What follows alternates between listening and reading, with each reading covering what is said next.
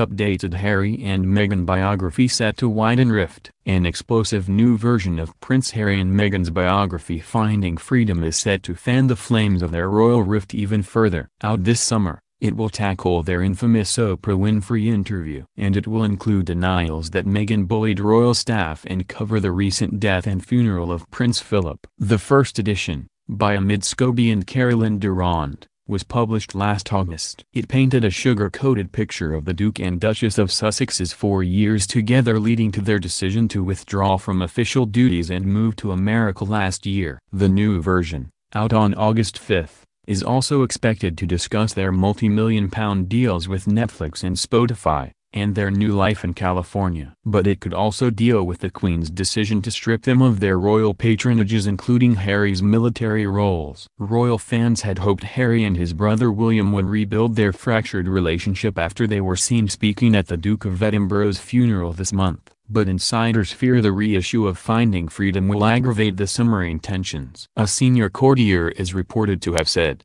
"The Oprah interview detonated a bomb under the royal family and most of them are still reeling in shock. The book will not help," another senior royal source added. After Oprah, what else is there to say? Harry, 36, flew back to the U.S. last Tuesday after the funeral, his first trip back to Britain in a year. It was also the first time he had seen his family since making explosive allegations about royal racism during the interview with Oprah. He also claimed his father Charles and William are trapped in the system. Harry missed the Queen's 95th birthday on Wednesday and is believed to have met Charles and William only once. Both were badly wounded by his decision to emigrate and pour his heart out on TV. After the funeral, William and Harry walked back to Windsor Castle. Later there was a face-to-face meeting within the grounds of the castle between the brothers and Charles. Harry missed his grandmother's birthday, but wanted to get home to Meghan, 39, who is pregnant with their second child, a girl.